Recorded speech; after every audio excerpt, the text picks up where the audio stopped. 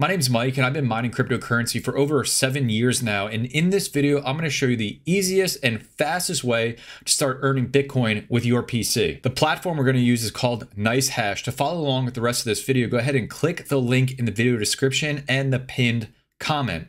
Once you're on the NiceHash website, you're going to click Join Us. And here you're going to create an account that also is going to include KYC, which is Know Your Customer. Once you finish that, go ahead and come back to the video and we'll keep going. Once you're logged in, you'll be greeted with your dashboard, but there's nothing happening here just yet. What you're going to do is click on mining in the menu bar of the NiceHash website. And here you're going to click on the download miner or add ASIC button. And you're going to be greeted with a few options. And the one we're going to use in this video, because it's easy and fast to set up and optimal for beginners, is the NiceHash Quick Miner for both AMD and NVIDIA. Go ahead and click that, and then we're going to download Quick Miner and save it to your downloads folder. Now, what will probably happen from here is either your browser of choice or Windows is going to block or alert you of this download, saying it's potentially dangerous. It is not. It is safe. So do whatever you need to do to make sure that you get this downloaded to your downloads folder. Head to your downloads folder and double click on the NiceHash Quick Miner install. Hit yes to allow Windows to install it. And we're greeted with a couple options here on its main install window. You can change your installation folder. I recommend you just leave it the default, your language. And the version type we're going to do is stable. And then we're going to create a shortcut on the desktop so it's easy to open. We're going to run the Quick Miner right after the install completes. And then I definitely suggest you leave Optimize Light for all devices checked, more on overclocks and stuff in a little bit. And then just check that you're 18 years or older so that you can download and install it. NiceHash Quick Miner has been successfully installed. Thanks for the support. Let's go ahead and agree to the terms and conditions. And here we go. Dear NiceHash user, you're about to start using NiceHash services. You will share computing power of your device, and for that, you will be paid accordingly in cryptocurrency Bitcoin. This may result in battery life shortage of your device and increase electricity consumption. Okay, from here, what you need to do is go back to your browser and copy the address that was provided to set up the Quick Miner. Go ahead and paste that in, and we're gonna hit OK. Now we got Excavator, which is this executable window that has started here. And we got a couple options that we can set now in NiceHash. Number one is the worker name. So that is the name of this PC that you would like to show up in the monitoring on NiceHash's website. I'm just gonna call this main PC, and we're gonna go to next. And now it's gonna ask if we want NiceHash to automatically start with Windows, which I recommend you auto start with Windows, and that you start mining automatically when Quick Miner starts. So we're gonna go ahead and hit next.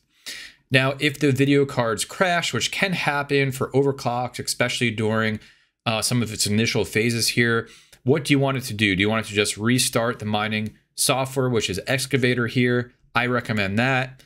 You could also have it do nothing, which means it would stop mining. You can have it reboot your PC, or you can have it restart the NVIDIA driver. I recommend that you leave it restart Excavator, which is the default. Some tips and tricks for you to click on and explore on your own time. And we're going to get to the rig manager in just a little bit. And we're also going to get to OC tune in just a little bit, but let's hit OK. Now on the main page of the NiceHash Quick Miner, we're going to go hit start mining. Now this is a pretty big deal. You just started mining cryptocurrency and Bitcoin likely for the first time. So welcome to the club. Very glad to have you. Let's get back into what happens next. Head back to the NiceHash website. On your dashboard, what you're going to see now after a few moments is that you have one active rig. I want you to click on Go to Rig Manager, which is going to show you some more information. First, what you're going to look at after it settles out for a little bit is your current actual profitability every 24 hours. You're going to see this reflected in Bitcoin and US dollar equivalents. You're also going to have your unpaid mining balance, whatever is owed to you from the NiceHash platform, when that next payout will be, and then ultimately that all is going to join your BTC wallet balance so you can see how much cumulatively you have on the NiceHash website. Below that, you're going to see your rigs. In this case, we just have one, and we've titled it Main PC. I'm going to click the down arrow here so we can see that exact setup that I have right now making this video. I've chosen to not mine with my 3900X, but if you have a great processor in your PC, you can make some extra income there. But what you do see is the 4070 Ti Super that is currently within this PC. Now, if you've just started, you may see a couple different statuses. One might be mining and the other might be benchmarking, because the NiceHash platform will test your GPU on a lot of different cryptocurrencies, and ultimately so it can find the most profitable one for you to mine on to convert into Bitcoin. It'll have the temperature of this card, which is currently 68 degrees Celsius. It'll use a sensor within the GPU to tell me the hotspot temperature, which is 88 degrees Celsius. The amount of load on the card, which is expected to be a lot because we are taxing the GPU in order to create cryptocurrency. The memory controller load, which depending on what algorithm your GPU is mining could be different, but it's totally normal to be anywhere from 100 to as little as maybe 0 to 20%. Your fan speed, which is keeping your GPU cool, and the amount of power that your graphics card is currently taking. And your efficiency ultimately is the amount of performance your card is getting for the amount of power that it is utilizing. I'm going to show you some advanced features you can explore to monitor your rig just a little bit more in detail. So we're going to head down to Windows taskbar, click on the arrow here to show hidden icons. You can see the quick miner represented here. I'm going to right click that. And what I want to do is go over to OC Tune. When I open that, it's going to open a local web page within my network that's going to show me some information about the rig I currently have mining.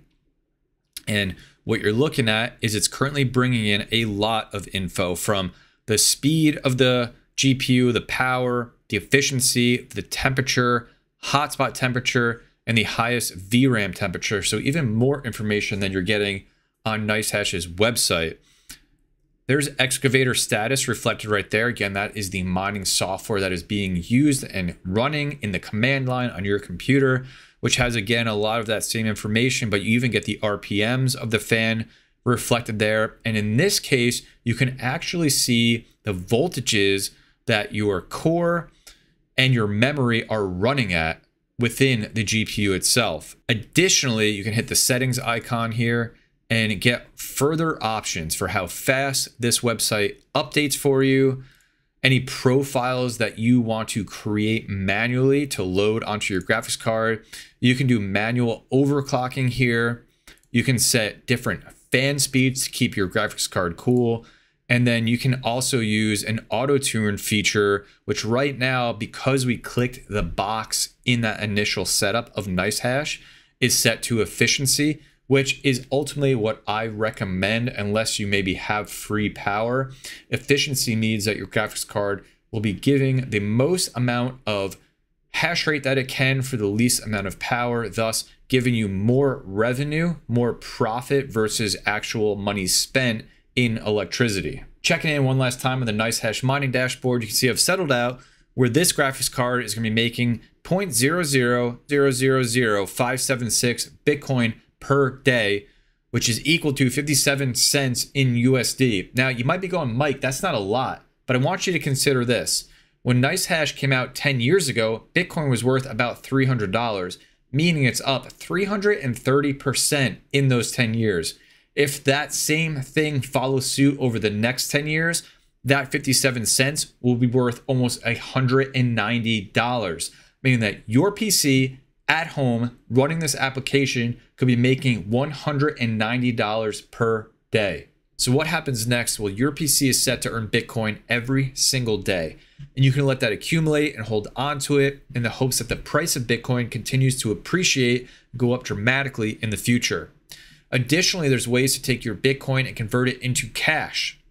Exchanges in the US like Coinbase allow you to do just that and send it right to your bank account. Link will be down in the video description.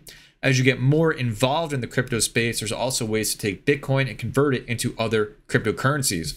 And if you made it this far in the video, congratulations for being involved in crypto. There's advanced features in NiceHash and other ways to get into mining, and I'll have a playlist linked here to get you started. Thanks for checking out the video. Peace.